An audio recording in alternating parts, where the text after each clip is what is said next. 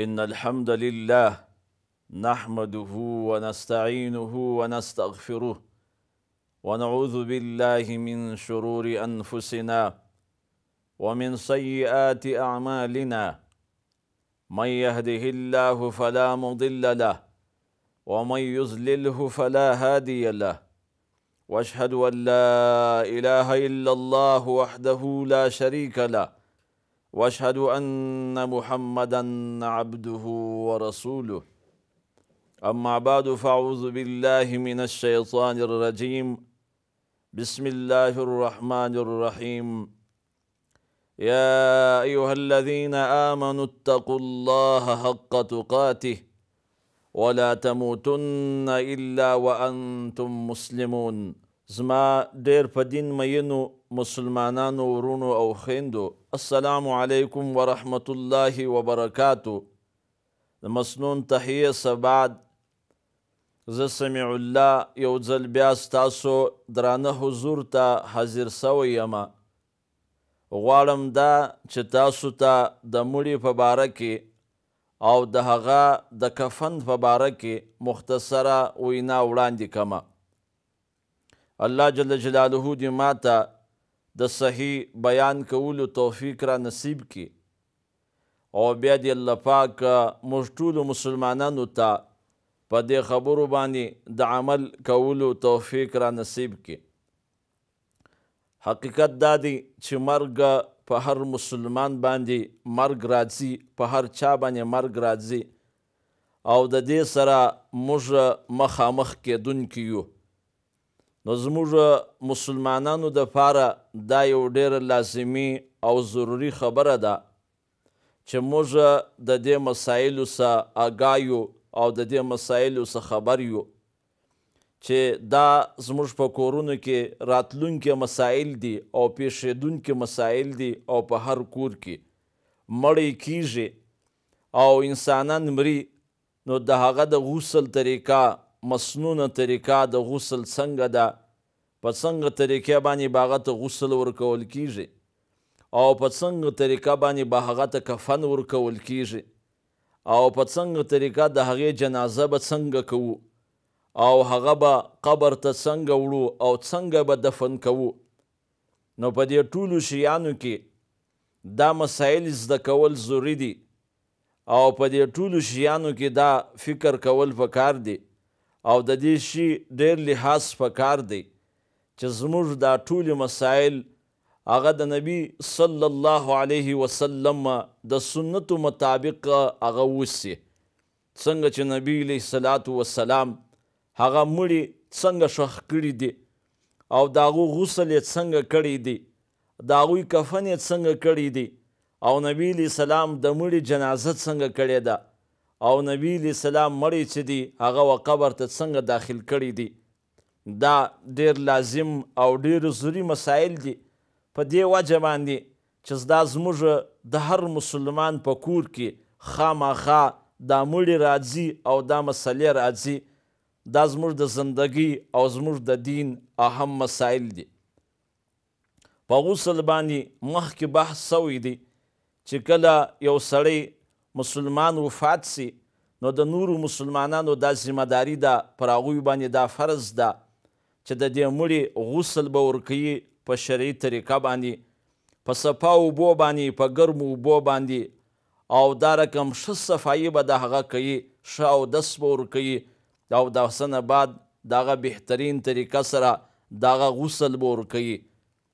او چې کله د هغه غسل وکړي نو د غسل نه بعد به هغه په یو صفا کپړه باندې او د هغې پر عورت باندې به کپړه یي،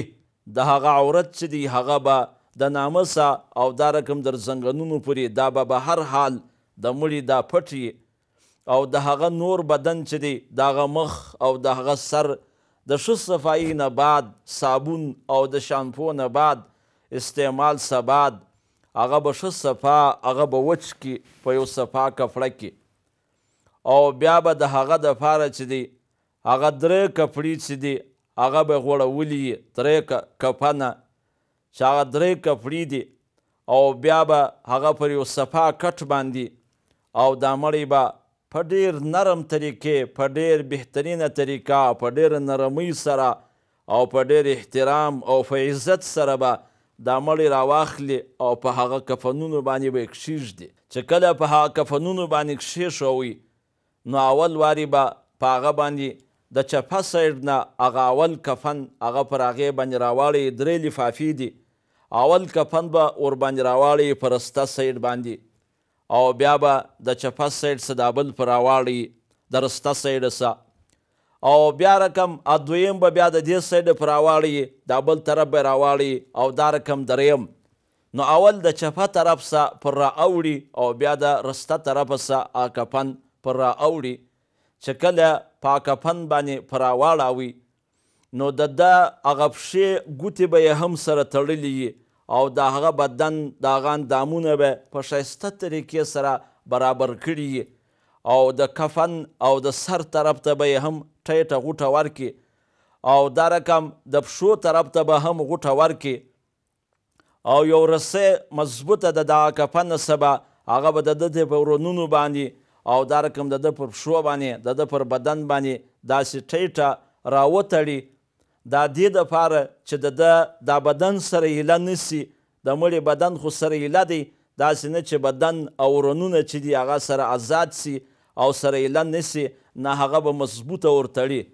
خو دا یاد وساتي چې کله قبر ته شوکي او کله په ډورۍ کې انسان کښېږدي بیا دغه غوټې دي دا بیا جن خلاصیږي، دا به ټوله بیا جن خلاصوي. نبی علیه السلام عایشې رضی الله تعالی عنها څخه روایت دی، وایي نبی علیه الصلاة وسلام ته چې دی هغه موږ کفن ورکوي. کفن رسول الله فی 3 اصواب، په 3 جامو کې، بیزن تکې سپینې جامې ولې، یمانیتن د یمن ولې، سحولیتن په یمن کې د سحول کلي جامې ولې چې دا ډېرې تکې سپینې، سحولیتن لا لیس فیها امامه ولا قمیص، په هغې کې امامه هم نه وله او په هغې کې چې دی قمیص هم نه ولو. په کفن کې امامه لنګوټه نه وه ورسره او قمیص هم نه و پکښې، بلکې 3 یمني تک سپین څادرونه وله چې هغه یو پر بل باندې سربیره غوړولي او دا رقم په هغې کې نبي صلی الله علیه وسلم ته چې دی هغه کفن ورته ورکوي. او دا نو 3 جامو کې او که چیرې قمیص په هغې کې استعمال سي، لکه عام خلک اوس قمیص استعمالوي او د لفافې او د ازاره سره 3م قمیص چې دی هغه جوړوي، نو هغه هم پروا نه لري. د ابی ابن سلول زوی چې هغه عبدالله نومېدی، هغه مخلص صحابي ولو. دا زوی یې نبي علیه السلام د رالی پلار چې دی هغه رئیس المنافقین ولو، د منافقانو رئیس ولو او زوی مخلص مؤمن ولو، صحابي ولو. هغه نبی علیه الصلاة وسلام در رالی او د نبی علیه السلام څخه چې دی هغه خواست یې وکړي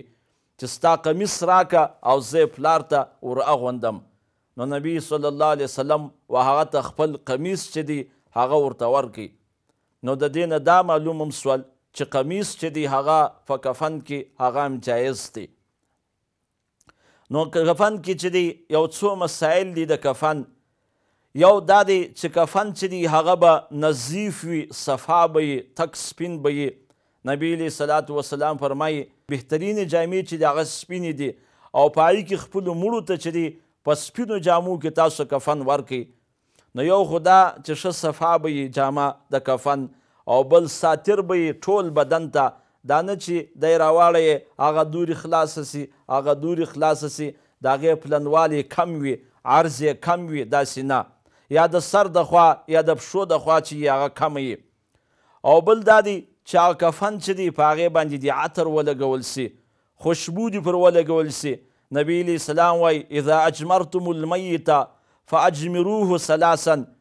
کله چې تاسو د مړي په کفن باندې عطر لګوئ نو هغه 3 ځله، معنا تاک چې دی په هغې باندې ښایسته خوشبو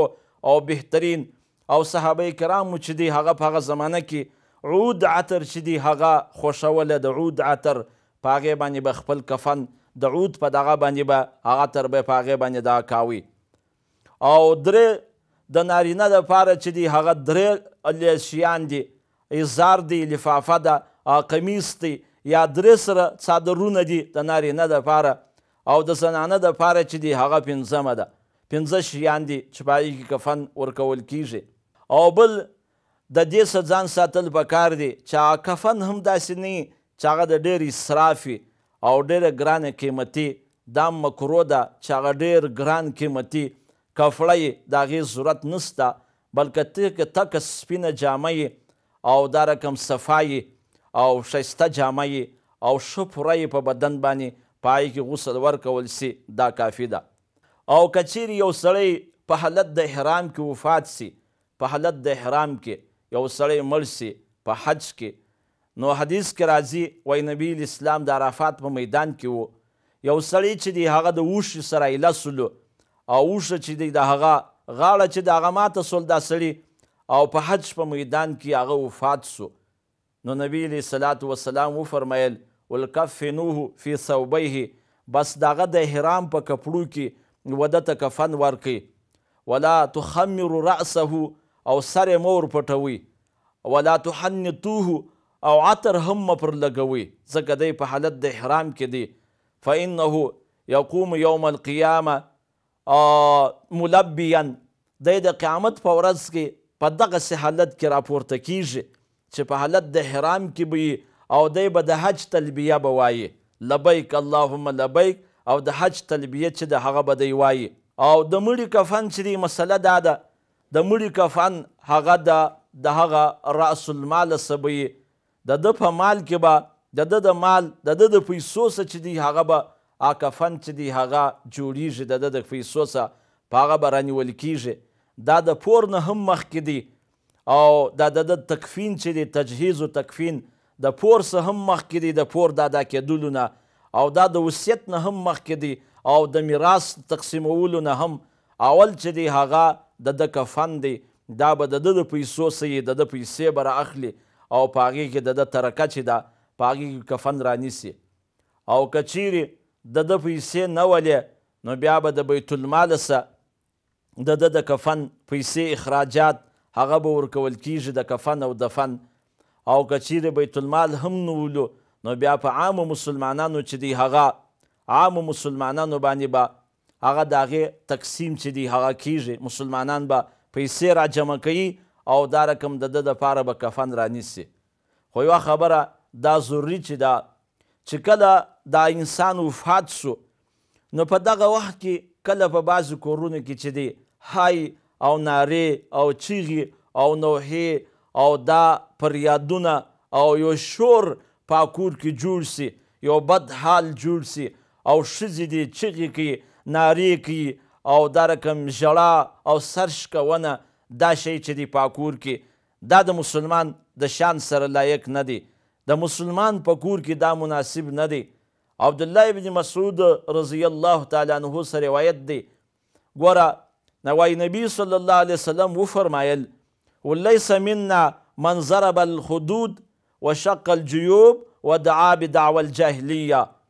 هغه سړی زما د امت نه دی من ضرب الخدود چې یو سړی مخونو ته چپلاخې کش کې مخان چې دی هغه ویي او ټکوي، او دا رقم وشق الجیوب او ګریوان چې دی هغه سره سري کې ګریوانونه سري،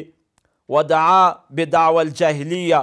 او د جاهلیت د دور چې دی هغه اوازونه نوحه، هغه ویر، هغه نارې، هغه شکوي او دا رقم هغه اعتراضونه، هغه ګیلې، هغه کیسې چې دی شروع کې د جاهلیت د دور، دا چې دی هغه زما د امت ته چې دی لیس منا، دا زموږ د ډلې څه نه دی او دا زموږ د امت څه نه دی. چې کوم سړی داسې نافرماني شروع کیږي، مؤمنان هغه کسان دي چې مصیبت راغلی قالو انا لله و انا الیه راجعون، دوی ووایي چې یاره موږ د الله بندګان یو، انا لله موږ د الله مخلوق یو، و انا الیه او الله چې په موږ کې څه کول غواړي هغه زموږ مالک دی، د هغه اختیار دی، هر څه چې هغه کوي پر هغې څه هېڅ ګیله او شکوه دا شی نه دی جایز. و انا الیه راجعون او موږ ټوله الله ته ورګرځو. دا یوازې نه دی چې دا زما مور وفات سول یا مې پلار وفات سو او موږ نو په دنیا کې یو، نه، و انا الیه راجعون او موږ ټوله الله ته ورګرځو، دا زموږ مسیر دی، دا زموږ لاره ده او پر دې لاره به موږ ټوله ورځو. که نن پلار وفات سو او نن مور وفات سوه نو په هغې پسې سبا زوی وفات کیږي، نو په هغې پسې سبا لور وفات کیږي، او په هغې پسې بل سبا د هغه لمسی چې دی هغه پسې وفات کیږي. نو دا د مسلمان شان دا دی، الله ته صبر کول، استقامت کول او زغم کول چې دی دا د مسلمان شان دی. او دا چې چغې نارې نوحې او بې صبري اوازونه نافرمانی دا د کفارو کار دی او دا د مشرکانو کار دی. حدیث کې راځي خباب بن ارت رضی الله تعالی عنه آخر حدیث دی، هغه فرمایي وی هاجرنا مع رسول الله صلی الله علیه وسلم، موږ د نبی علیه السلام سره هجرت وکړي، فوقع اجرنا علی الله، زموږ مزدوري پر الله باندې واقع سوله. فمنا من مات ولم یاکل من اجره شیئا، په موږ کې څه داسې کسان ولو چې هغه مخکې وفات سو او د خپل اجر د دنیا څخه هیڅ شی ونه خواړي، ټوله آخرت ته خپل اجر ورساوي. منهم مصعب ابن عمیر، په هغوی کې یو حضرت مصعب رضی الله تعالی عنه ولو چې کله دی وفات سو نو وایي د ده هیڅ شی پاته نه سو، لم نجد ما نکفنه، هیڅ شی نه ولو چې موږ کفن ورکړی وای، الا بردتن، مګر صرف یو څادر یې ولو، بل هیڅ شی نه درلودی. په احد کې شهید سولو او هیڅ شی نه و، یو څادر یې ولو چې هغه څادر به موږ پر سر باندې واچاوي او خرج رجلاه، نو پښې به یې ووتلې، چې سر خوا به مې پټه کړله نو پښې به یې لڅې سوې، او چې پر پښو باندې به مې کش کړي نو خرج رأسه، سر چې دی هغه به یې پاته سولو. نو موږ نبی علیه السلام ته وفرمایل فامرنا النبي صلی الله علیه وسلم، موږ ته نبی علیه السلام حکم وکړي وَلِاجْعَلُوهُ عَلَى رَأْسِهِ، سر باندې ور وچوي، سر یې ور پټ کړي، وَجْعَلُوا عَلَى رِجْلَيْهِ الْإِذْخِرِ، او پر پښو باندې یو بوټی دی خوشبویه بوټی، او پر پښو باندې چې دی هغه بوټی یې ور واچوي او په هغه بوټي اذخر په بوټي باندې هغه پښې چې دی هغه ور پټې کوي. نو دا د صحابو شان ولو. د دې حدیث نه دا یو مسله هم معلومه سوله چې کفن چې اول خو درې جامې چې دی هغه مسنون دي، درې لفافې مسنون دي او درې کپړې مسنون دي، او که چیرې دغه مسنون شی نه پیدا کېدی بیا نو قدر کفایه چې څومره شی پیدا کېدی، حتی که دومره شی چې په هغې باندې پښې نه پټېږي، صرف سر پټېږي، نو د سر خوا او د عورت خوا چې ده هغه دې په هغې باندې پټه کړي، او دا رقم پر پښو باندې دې بیا یو بوټی ور واچوي په هغې باندې دې پټه کړي. او بل دا د حدیث نه دا معلوم سوه چې د صحابه کرامو څومره لوی شان و، هغوی د الله په دین باندې څومره په همت باندې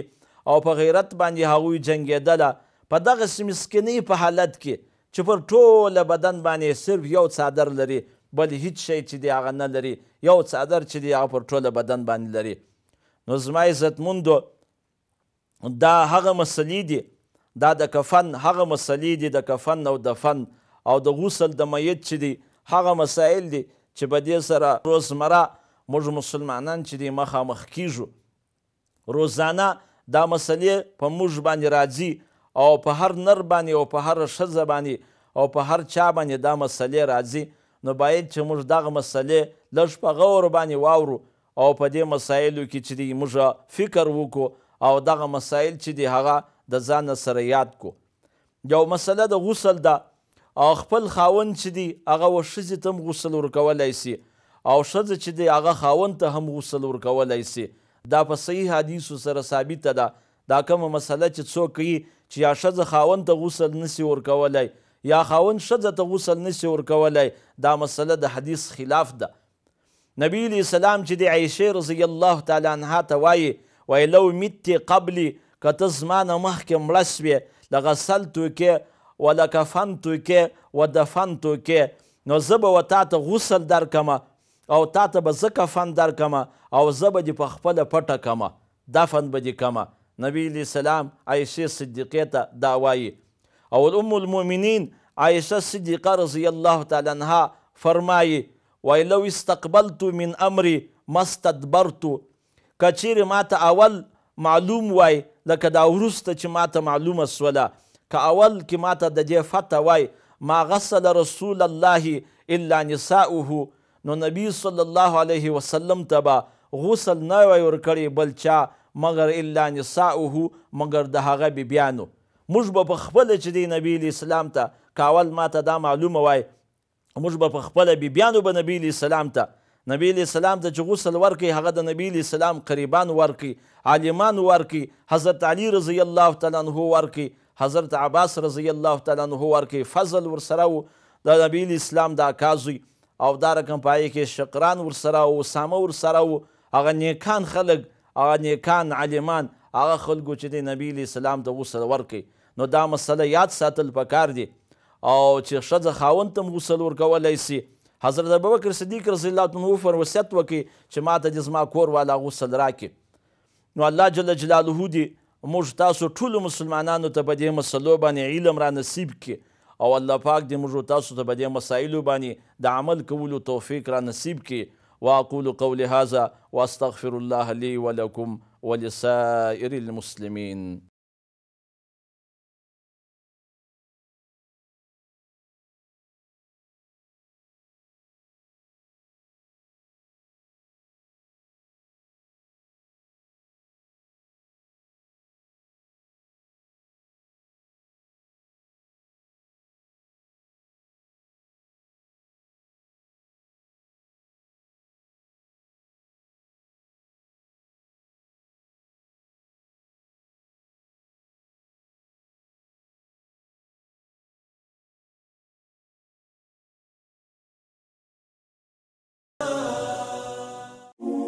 د پیغام پښتو ټي وي ځانګړي او مستند معلوماتو باندې مبني بشمیره تعلیمي او دینی ویډیوز لپاره زموږ پاڼه سبسکرایب کړئ